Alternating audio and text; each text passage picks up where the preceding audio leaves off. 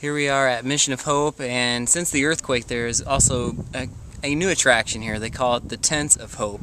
And like you've seen some of the tent city in Port-au-Prince, here at Mission of Hope they've had certainly a huge need to bring in more workers as well as taking care of their own workers. So they've had people bringing in tents and building their own little village of tents here as well, inside the security and safety of the wall, and the guards here where they have a secure place to stay.